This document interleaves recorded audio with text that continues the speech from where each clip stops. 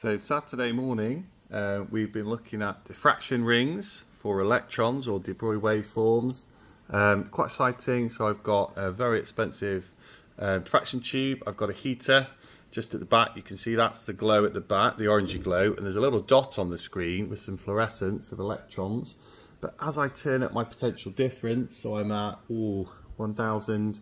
I'm just going to now change my focus hopefully a little bit. There we go. You can see the diffraction rings, okay, and I'm on 2000 kilovolts, and I'm going up, and you can see those rings get closer and closer together.